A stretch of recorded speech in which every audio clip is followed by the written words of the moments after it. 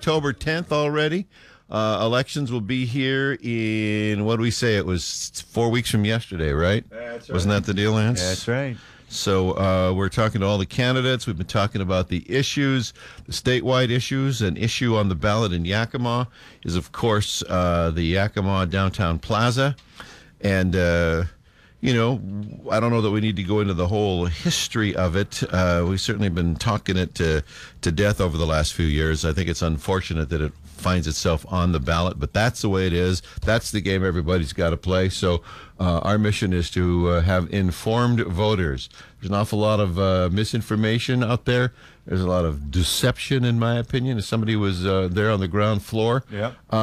But we need reality checks. We're hearing now about budgetary issues with the city, and all of that factors in when cost is part of the conversation. So we've got two folks that have been sort of championing this along outside of government, and they are Bridget Russel and Patrick Smith, and they're in the studio. Hi, gang. Good to see you. Good morning. Good morning. Somebody else to talk about this besides me. Okay. I love that. All right. Well, thanks for being here. Thanks for, to me, this is thanks for caring about your community and its future. I mean, it's plain and simple.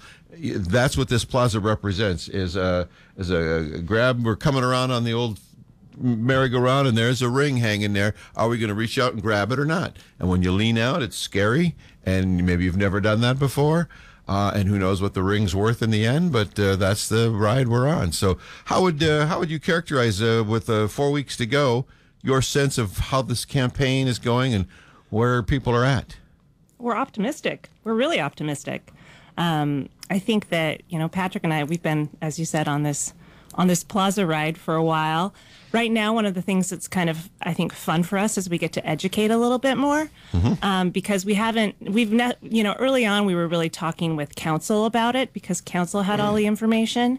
And now educating the public is something that we're really working on doing, which is one of the reasons we're here talking to you today. Sure. But we've been, we've been at the farmers market. Patrick's been speaking with Rotary. We've got a website, yesforyakima.com, where we're trying to make sure people are getting all the right information. And it's been great. When people understand it and they listen, most people understand why it's a good thing for Yakima. It's hard to believe that I guess maybe I've been at it too long and too close, but there is a jump you have to make from, oh, look, it's a park, to, oh, look, it's an economic driver with millions of dollars in potential. How does this connect? How does it work? Absolutely. Yeah, that's right. And I think at its core, that's what attracted me to the project from the beginning, was that it was a good project to drive economic development in Yakima for the long term. And I think making that connection for most people is what kind of turns the light on. And, you don't have to walk very far from the plaza site to see a lot of underutilized properties and think about the potential for those if we've got more activity downtown, if we've got more people, events and attractions, and what all of that could be and what that could mean for Yakima and its future. And it's pretty exciting. Check out yesforyakima.com. It's got a lot of information that you right there at your fingertips, the why, the case studies, the parking concerns. I got to ask you guys, are you confident that if we do get a yes vote to the question, should the city of Yakima construct a community plaza on city parking lot number 2 directly west of the Capitol Theater, if there's a yes vote on that, are you confident that the city council is going to go through? They said they would. We take them at their word. So pretty much every single city council member said that if the vote went through, that they would stick to the vote. So that's what we're going to be asking them to do. I just asked that because, that's what they've said a lot of things in the past as well. And I know, but I guess, what are we supposed to do? But yeah, well, all right. Do you expect a large majority? I mean, are you confident in that point? Or are you just, in terms of the yes vote on this? that's like looking into a crystal ball. Yeah. We hope for a majority. We're pretty excited about what people are saying when they when we get to talk with them. So yeah, we would love a great majority. That would be fantastic. You've got a commercial out? Do you have a commercial? Did I see a TV commercial just recently? We do. We actually just launched it yesterday. So yeah, so look for it online, look for it on television. We're also going to be doing, of course, some ads in the paper. And we have flyers. We'll do some radio. So yeah, we're definitely trying to make sure that people are listening to kind of the narrative of the plaza. It's not just about a parking lot versus a park. You know, as Patrick said, this is really the only thing the city has in its plan right now to drive revenue. Right. Everything else is a revenue drain. So if we long term want our city to be on better financial footing, this is the only thing that will get us there. That's one of the things we've noticed. We had city budget conversations yesterday, and they're talking about how tight the budget is, and the next conversation is going to be revenue. And clearly, the whole idea of revitalizing downtown was to come up with some sort of plan that would revitalize business, bring more business in, generate more business in the open spaces and underutilized spaces that we have in a couple block area around that location. So from an educational point of view, what are the biggest misconceptions? We've got thousands of people listening right now, so what would you want them to know right now that might change their mind based on what you've heard from folks so far? I mean, the first thing that I would point to is so much of the development that has already happened downtown happened after the plaza plans had been put into place and the ball got rolling. And I look at most of that development that's happened downtown as kind of the early adopters. These are the people that said, hey, I want to be in on this at the ground floor and make sure that I've got my business close to the plaza. You know, before the plaza even gets built. You look at Crafted Restaurant, Single Hill Brewing, both those, the ownership groups of both of those companies cite the plaza as part of the reason why they wanted to locate downtown. The remake of the Nordstrom's building, they mentioned that too. Yeah, absolutely. The Titan Hotel's another one. You know, there's a lot of excitement from developers and from employers about locating downtown, and the plaza is a major reason for that. And when, you know, the two major sources of city revenue are property taxes and sales taxes. And of course, there's, you know, only two ways to increase government revenue, and that's either increase the rate or increase the base. And nobody wants to increase tax rates. That's painful for everybody. But if we can have more development downtown, that means more property taxes. If we get more economic activity downtown, instead of pushing it all to Union Gap, that's sales tax revenue for the city of Yakima that then can go to fund basic services, police, fire, you know, streets and sidewalks, things like that I think we all want out of our city. But if the money's not there, Right. where do you get it? Yakima is basically a fair-minded place. I think people appreciate fairness here. And one of the arguments against the plaza is that it's an unfair use of that based on its historical use and people that were involved in helping to develop what is city property. I want to make that point very clear. It is city property, and that's one of the reasons that's the location, because that cuts costs from having to buy property way down when the original decisions were made.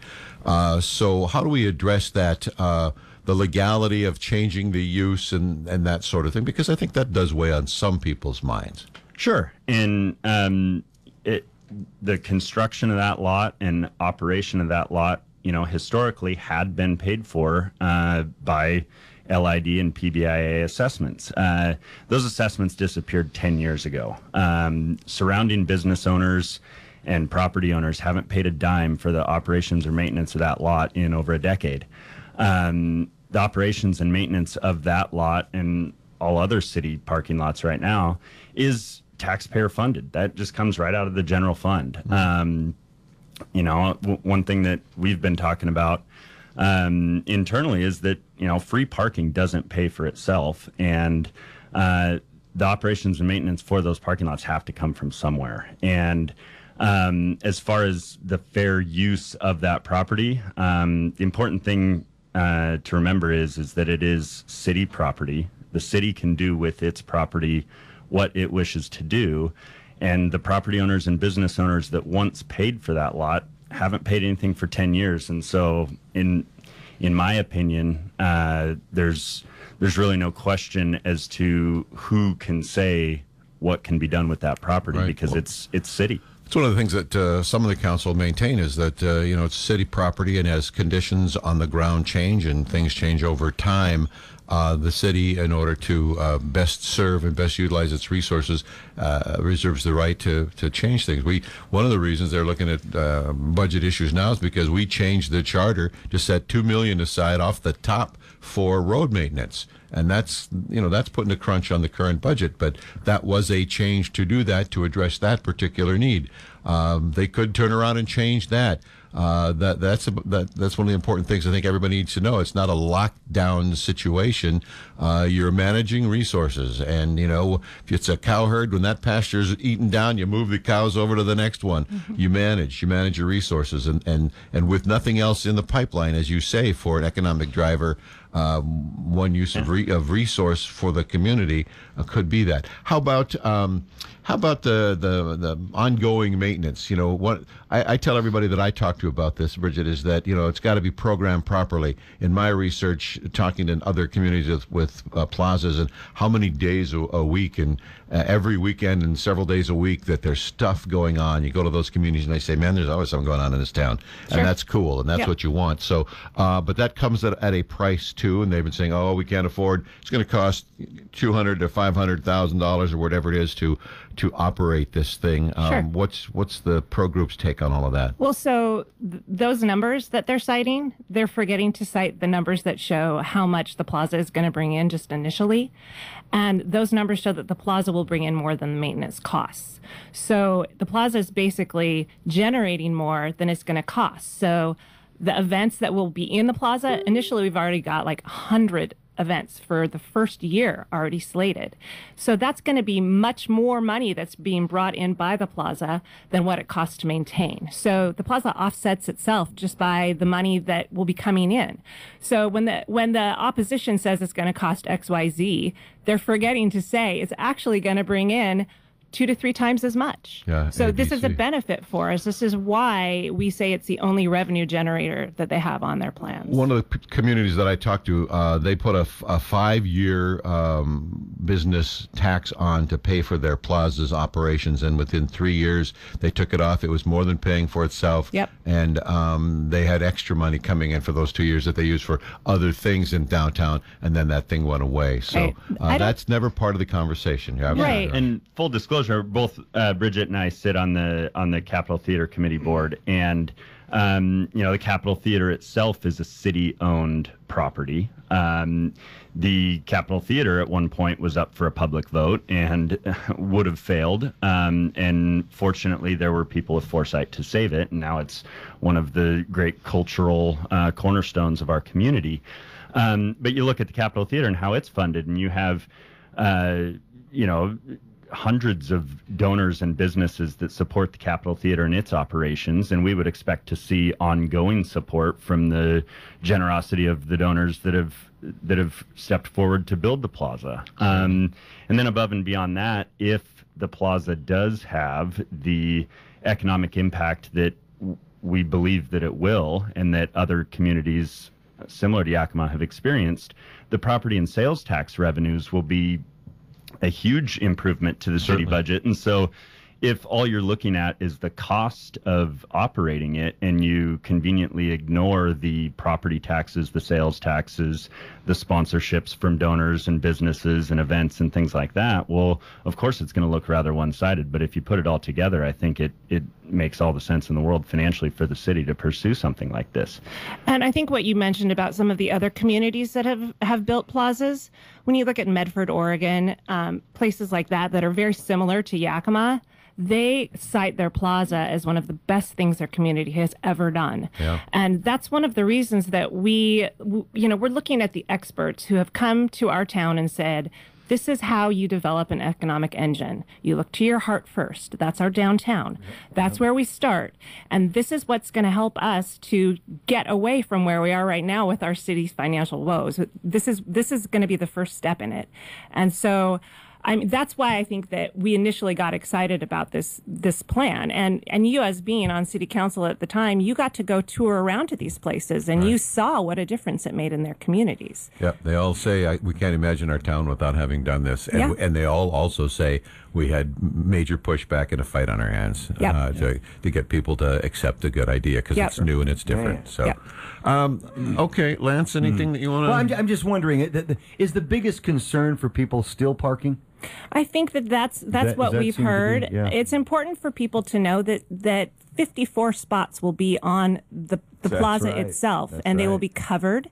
When it's not the farmers market, that will be where people can park. And the surrounding area has been, there are, I think, over 500 spaces right near it within the block.